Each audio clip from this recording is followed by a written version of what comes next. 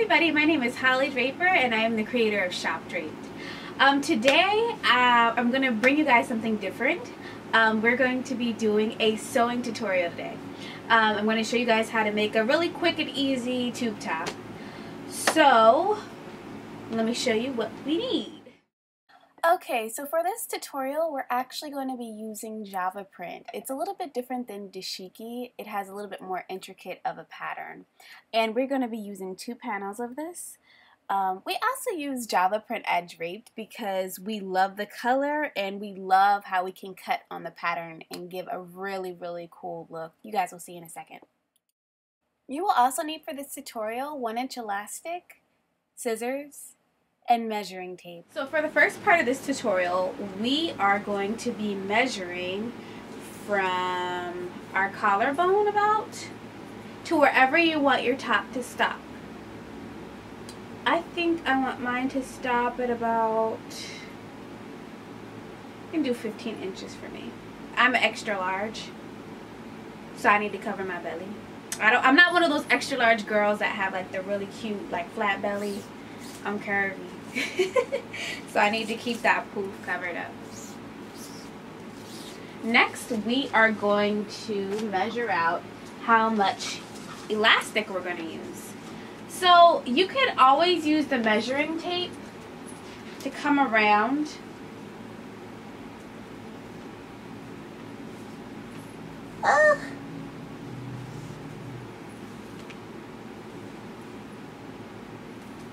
the top of your bust. Oop.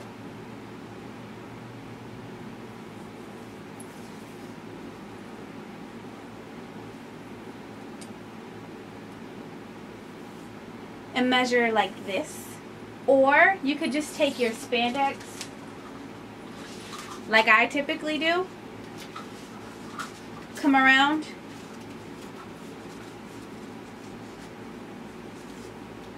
Make sure that it's snug.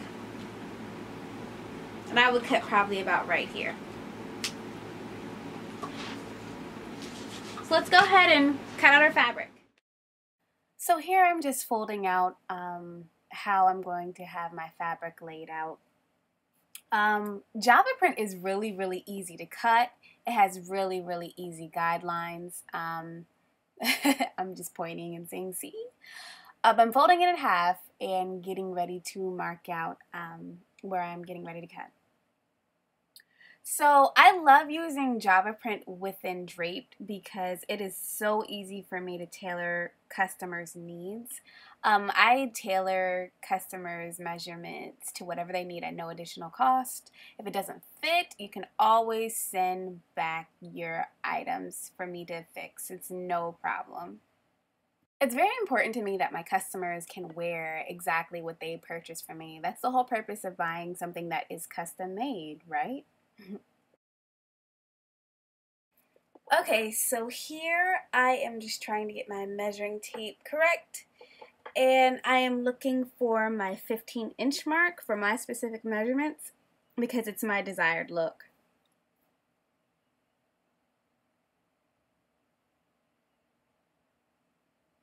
So I'm marking off 15 inches, but I want you guys to also add an additional 2 inches for hemming and creating an elastic case. You guys will thank me later. Now, marking off measurements is so important. If it's cut too short, your outfit will not look right. If it's cut too long, your outfit will look drabby. So you want to make sure that your measurements are right on point. So here I'm just going and I have added my additional 2 inches and I'm marking that on my fabric.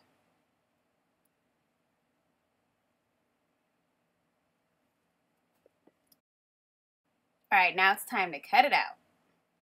So the first thing you want to do is go ahead and cut your 2 panels in half at the top.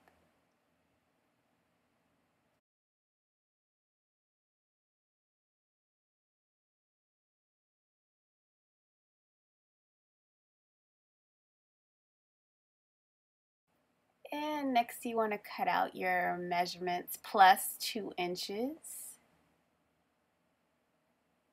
Going along, going along. Cut it, cut it, cut it, cut it. Alright, it's time to take it over to the sewing machine. Alright, here I have folded over the top of the shirt, just 1 inch, so we can go ahead and start creating a elastic case. And I'm sewing. It's really important actually that you iron after you have folded over your 1 inch casing, just to get a more cleaner look. I know ironing can really be irritating for some people, but you really want your clothes to look nice. Now that we have finished our casing, it is time to insert elastic. Find a clothespin and add it to the end and start scrunching up your fabric. Well, at least pull it through. Pull the elastic through with the clothespin. And your fabric will start to scrunch up, which is what we are looking for.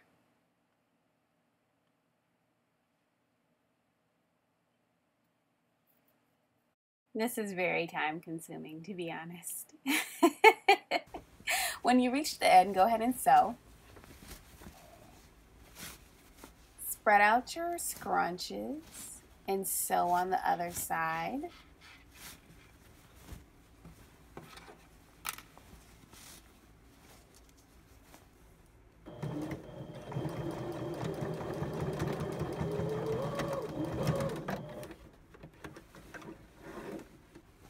So now what we are doing here is we're going to be joining both sides and sewing down.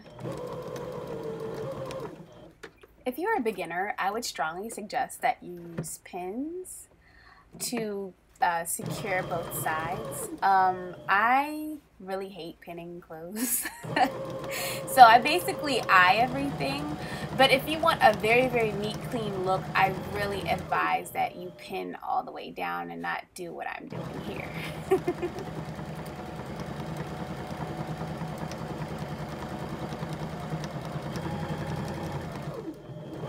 So here I'm just cleaning up just loose threads, just making sure that my work is neat. And you know what I totally forgot to do? I totally forgot to hem. So I am actually going to go back and hem the bottom of the shirt. So here I am hemming the bottom of the shirt. I have folded in my clothes, I think about 1 inch, maybe a little bit less than 1 inch. And I started to sew. So after you're finished hemming, you are officially done. And here is the finished look. And voila! You have finished your top. Thank you guys for watching this tutorial. And I'm going to leave a gift in the description bar for you guys to get a 20% discount off of Draped. Also, don't forget to like and subscribe to this channel, and let me know below if you guys want to see more tutorials. Alright, see you next time.